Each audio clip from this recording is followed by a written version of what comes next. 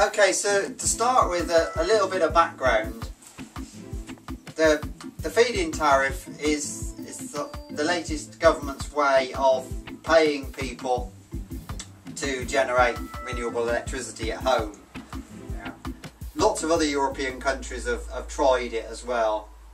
We've been quite slow on the uptake over here, experimenting with various forms of grant aid to start with, which never quite worked properly. So the idea of the feed-in tariff is you get paid for everything you generate, and then they encourage you to use what you've generated to save yourself money. So you've got what they've given you, plus the saving from using your own electricity.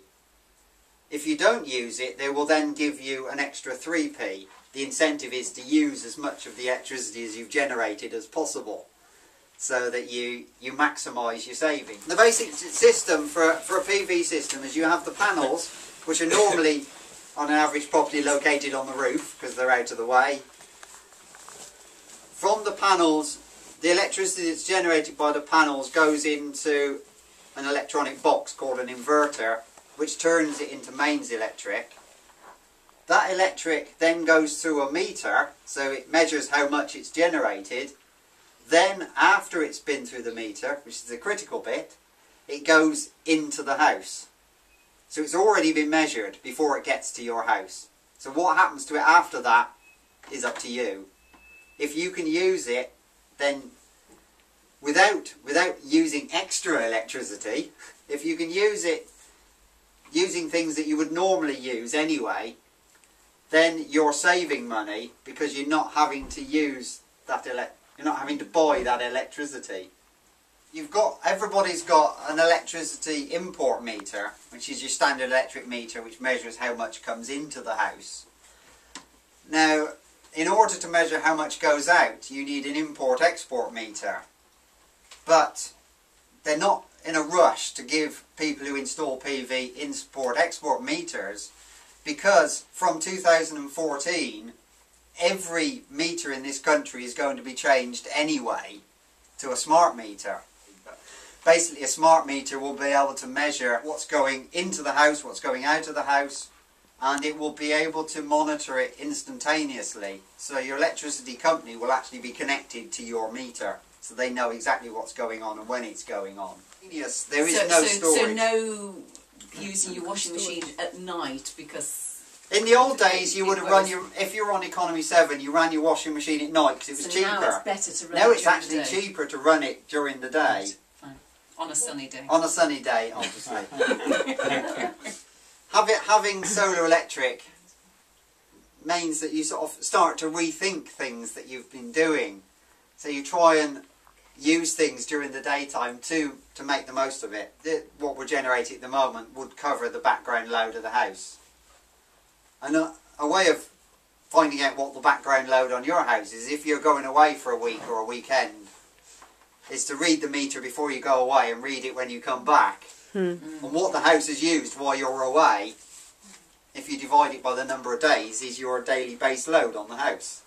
Then another way of doing it is, there are a lot of these little plug-in electric monitors around nowadays, so you can plug it in and it shows you what the house is using. The one thing to note about those is they are fairly crude devices, so they are measuring the current that's flowing by your meter. Now that's important because it doesn't know which way that current's flowing. So if it's a bright sunny day and you've got very little on in the house, most of the electricity you're generating is being exported. So the energy monitor will show what you're exporting, not what you're importing. Actually, the brighter the light, i.e. the clearer the sky, the better it works. So it will, now that it's started raining, it will probably won't be generating as much as it was a few minutes ago because the clouds are probably thicker. But it will still be generating something. Now, and how much it generates obviously depends on how big a system you put in, because PV systems are sized by the kilowatt. So a typical size will be 2 to 2.5 kilowatts on an average house. But you can have them installed at any size, maybe from a kilowatt right up. Now, as far as the feed-in tariff concerned, there are different bands. So they actually give you a bit less if you're putting it onto a house that's not been occupied. If you install a system up to 4 kilowatts, you get 43.3p at the moment. When they launched it last year, it was 41.3, but it's index linked, so it gets adjusted each spring in line with inflation. There's going to be a built-in decrement on it from next April. So, but that only affects new installations. Once your system's installed, you get that rate. If somebody installs a system this time next year, they will get a lower rate than you. Well, they say it's guaranteed for 25 years, and it's not costing, the money is not coming from the government. All the electricity supply companies in the country have to put money into a central pot.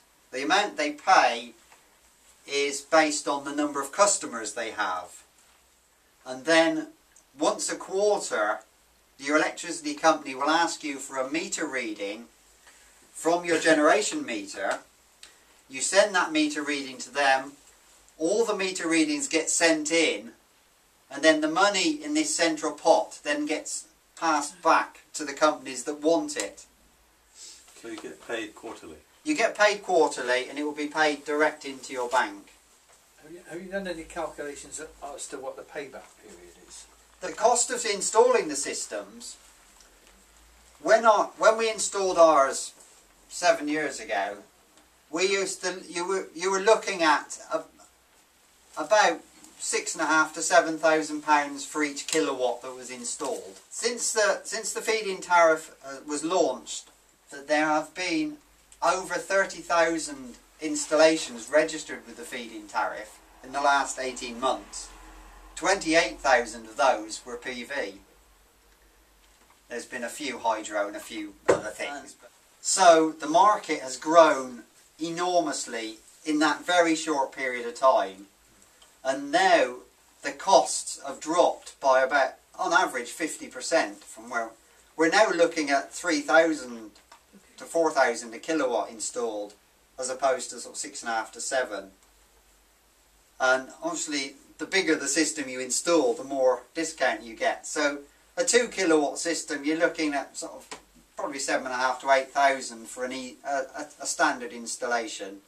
An average for a house, you're looking at 2 to 2.5 kilowatts is what the normal roof would take. Right. So you're looking at probably sort of about £8,000-ish. And how? So in terms of the payback, based on the current prices that people are paying, you're looking at somewhere in the region of 9 to 10 years on a cost payback. There will be a review in March, and the rumours in the industry are it won't be the 7% reduction, it'll be nearer 25 to 30 to get it back down to the 8% return on investment again. Which is still quite good. It's better than having the money in the bank at the moment, because you're only getting a couple of percent if you're lucky. But it's nowhere near as good as it is at the moment, which is getting on sort of between 10 and 12%, depending on what you get your quote for. When the feed-in tariff started, they stopped all the capital grants, right, because it's a different way of doing it. Instead of giving you the money to install it and then saying, okay, you've installed it, okay, we're now saying, you install it at your own cost, sure, then we will pay you for what it generates.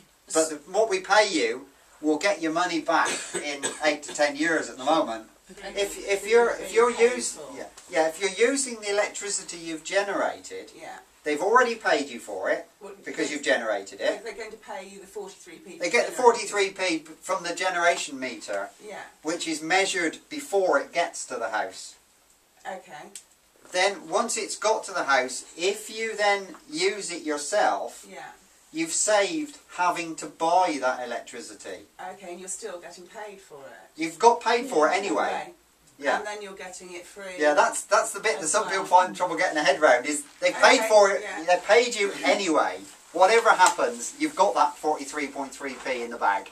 Okay, so if you can kind of arrange your system so that if you can it's arrange heating up your hot water for your heating or doing various other things during the day when you're getting all of that generation for free and you take over during the day for free. That helps to reduce your fuel bill further. So you only pay for what you have to buy in when you're not generating anything at all. Then?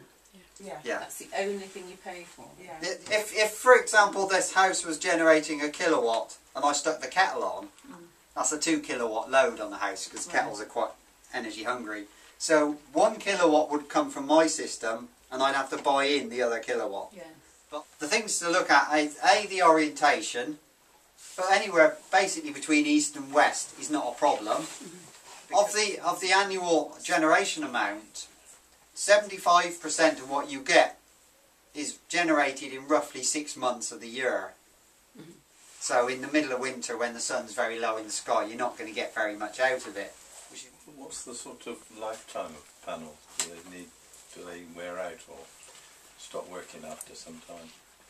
Typically, the manufacturers these days quote that they give a guarantee of within 20 or 25 years they will be producing 90% of their output. Unless something goes wrong with it, it won't just stop because there's no moving parts in there. It's just a solid state thing. So if you have when you've got a string of panels set up, if one of them gets covered, then it kills the output for the whole string pretty much. So shading is quite an important thing to think about. And do you think the technology is still advancing at such a rate that actually they would have been superseded by something more efficient within a short number of years? We're all busy installing these things on roofs, and are they actually going to be, defunct really? No.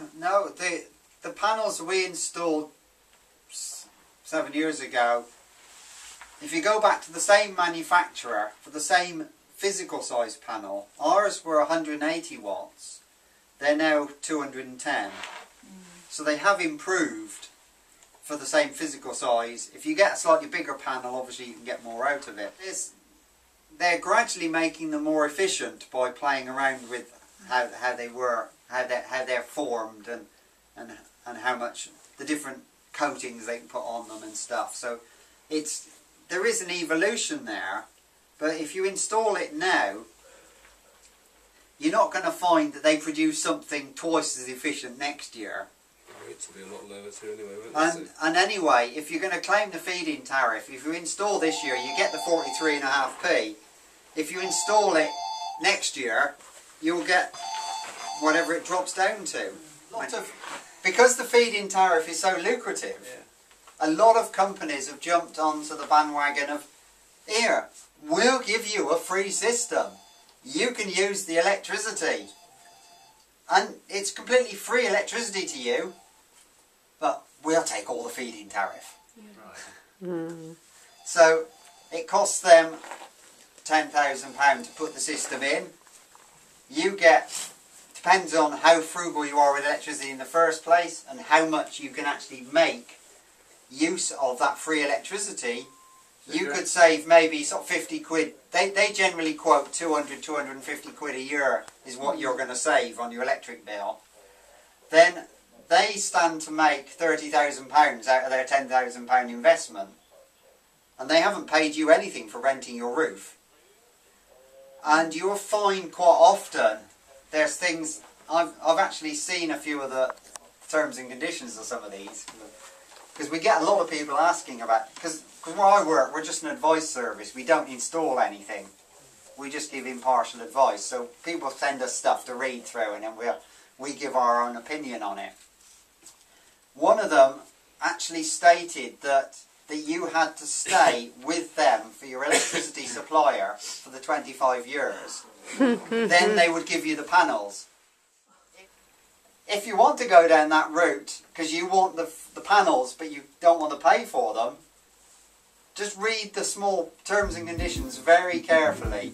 Otherwise, you may end up paying for them anyway. The cheapest way to keep your house warm is to have insulation which stops the heat leaking out in the first place.